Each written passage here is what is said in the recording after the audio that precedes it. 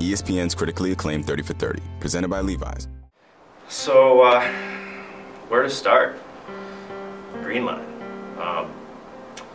Coached a lot of teams, made a lot of lines over the years, more years than I care to remember. And I don't really remember how exactly this one came to fruition, but I gotta say that when Sherbs and I discussed these three individuals for the green line,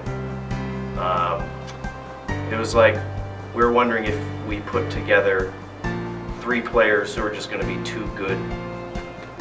You know, team was in shambles. You know, team was looking for the right guys to step up and be the leader. You know, a couple games into the season, things just hadn't clicked, and then one night at Essex, coaches came up and they threw me a green jersey right then and there, right there in the locker room. That's when I knew that this was going to be special. One word to describe the green line, I mean, the word domination comes to mind. The term front-loading, all-star, maybe that's two words, I don't know. Three budding sophomores, you know, just getting over a good season. We're just really jacked up for junior year to be a great success. It's going to be a line, much chemistry, much potential, you know. Just unbelievable. Could have been the most diverse line in the ACHA. Yeah, you know, I still remember the first practice as a line. Could have had a blindfold on, just knew where everyone was. I knew where they were cutting, I knew where they were going to be. You know, just back door here, back door there, you know, tic-tac-toe. Just stuff was magical that day. Yeah, you know, gives me goosebumps actually when I think about it, even to this day. You know, something that happened, you know, over a year ago now. Feels like it happened just yesterday. Was it unfair what we did to the opposition? Hell yeah, it was unfair, but we played a win. And when we put these guys together in the first practice, they defined the three-man weave. No one could do it the same. No one will do it the same ever again. And, you know, tic-tac-toe, you know, some people think it's a board game. These guys turned it into something else entirely. You know, I show up to the rink, cracky, and I sit down in the locker room. Coach comes over to me and he says, you know, Abbott, give me your jersey. You know, so naturally I thought I was, you know, getting cut or something like that. And, you know, he throws me a green jersey. You know, I knew what the green line was. And I knew, you know, what the jersey meant, you know. And it's a burden I was ready to bear, you know, but unfortunately, never really had the opportunity to bear that burden. You know, I think one of the main reasons why the coaching staff didn't put us together since freshman year was partially because I think it was a pretty hard decision, you know, going with, you know, three of your best players in the same line. A lot of coaches like to split up the talent, but you know, I think the decision was pretty simple, just because we were not only the best looking three guys, but in terms of style, off ice and on ice style.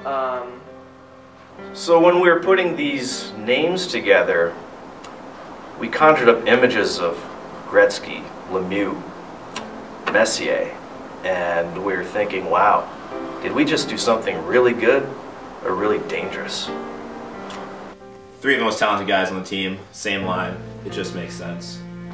The potential was there, the talent was there, the drive was there, you know, and coaches realized it, you know, and they put the pieces in place. And I believe we all had Bauer 4-roll gloves, you know, Bauer 4,000 buckets. Just style was not an issue, and in the ACHA, winning games is not only about goals in the other team's net, but half the battle is looking good out there. So I remember one time unloading the bus, I saw this trio of sticks taped together. When we came to find out, that they were actually sticks that were owned by the Green Line. The sticks themselves were bonding off the ice, just like the 3 players were in the bus. You know, we would actually wear each other's jerseys. You know, we would, in practice, we would cycle through the jerseys, so that way we were all wearing them. You know, it was like, you know, at least the way we were thinking was, you know, hey, a little bit of his game's going to rub off on me, you know, some of my game's going to rub off on him, you know, and building chemistry on the bus, building chemistry off the ice, it's just, it would have been a great opportunity, but sadly, never went anywhere. the hit. You want to talk about the hit? God, it's like a bad replay. Just keeps playing over and over in my head, you know. And remember it happened right inside the blue line. And you know, I remember Coach just grabbing my jersey, holding me back. You know, I'm halfway over the boards. He's pulling me back. You know, I'm shouting, I'm yelling. The night, so we knew Green Line was over. It really just happened so fast.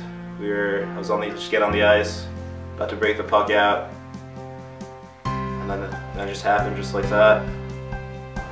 After the hit, things just weren't the same.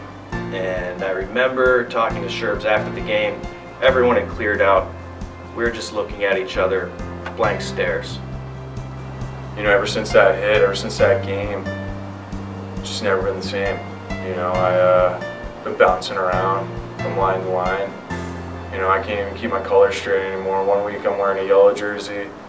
Next week I'm wearing a purple jersey. You know, I don't know anymore. So, you know, I kind of lost a piece of my identity, actually. We knew what we were up against moving forward. And remember Sherbs said, "Bill, I put this line together for a reason. And we got to move another way. It's going to be tough, but we got to move another way. It won't be the same." And it wasn't the same. You know, yeah, the stats really took a hit, you know. But whose stats wouldn't? You know, I mean, I go from playing with guys that could, you know, find me in a cornfield to, you know, guys that can barely find me in the locker room. When you think about the Green Line, you got to be thinking about history.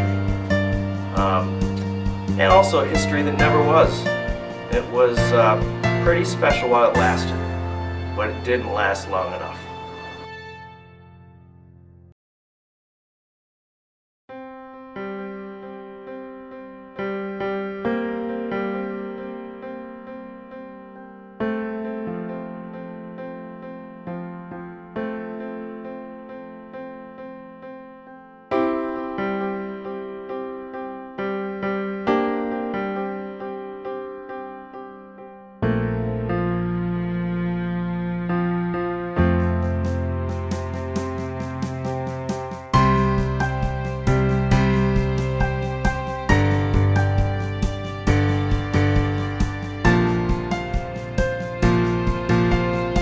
Coach Sherburne, can you please comment on the Green Line that never was? I told you I didn't want to be a part of this. The Green Line is the best line that never was.